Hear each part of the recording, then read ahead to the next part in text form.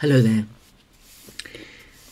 I'm looking at one of the stories that Jesus told. He told several stories about masters and servants, and about servants who didn't do their work faithfully because the master wasn't there watching them.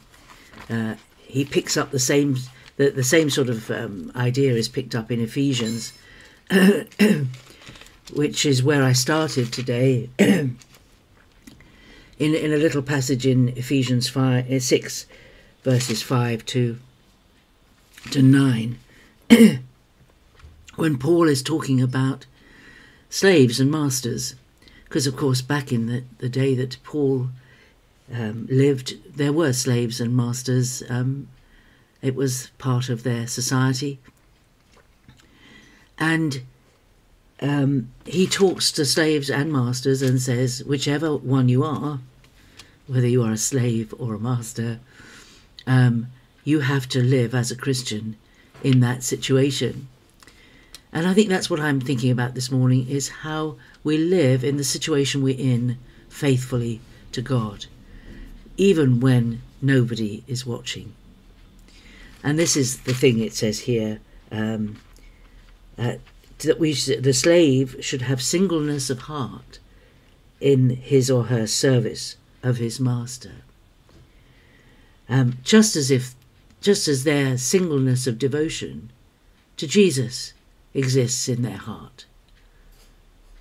So, not in the way of eye service as men pleasers, but as servants of Christ, doing the will of God from the heart. So he sees in his writings, Paul, that the servant or the slave is serving God, not just serving his master. And he says that the masters should do the same in return, because God has no partiality. God doesn't care whether a person is a master or a slave.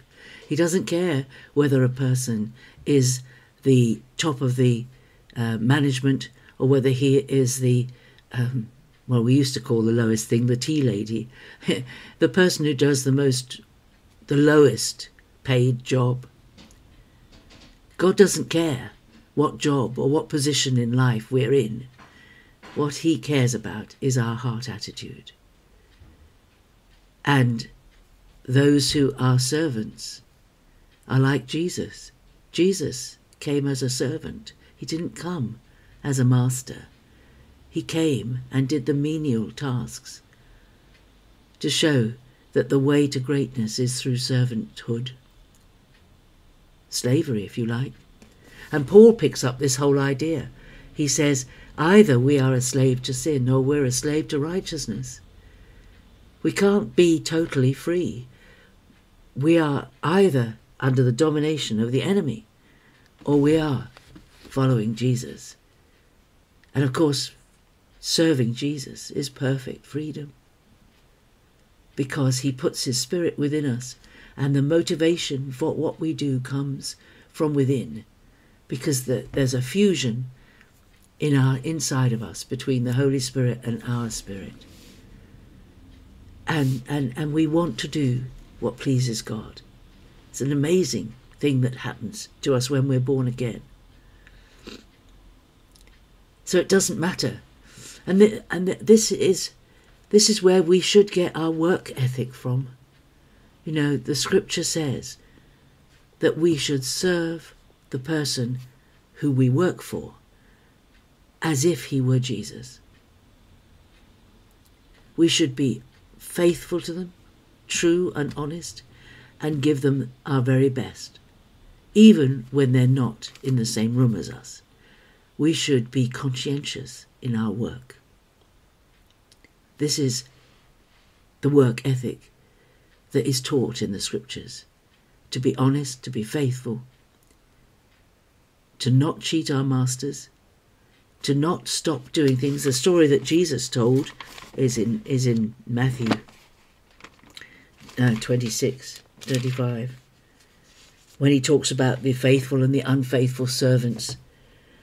It's verse 45. Blessed is the servant, verse 46, blessed is the servant whom his master, when he comes, will find so doing, that is, doing the job he's been given. But if the wicked servant says to himself, my master is delayed, and begins to beat his fellow servants and eats and drinks with the drunken, the master of that servant will come on a day when he doesn't expect, and at an hour when he doesn't know, and will punish him.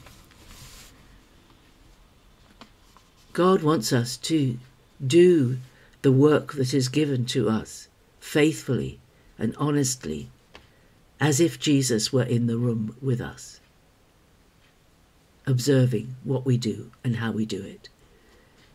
Do we cut corners? Do we do things in a way that we're not supposed to do them? Or do we see our work as being God's call on our lives? If we are working, whatever our work is, we should see it as God's will, doing the will of God from the heart. He even saw slaves as doing the will of God. That's a strange thing. There's a huge amount of talk these days about slavery, and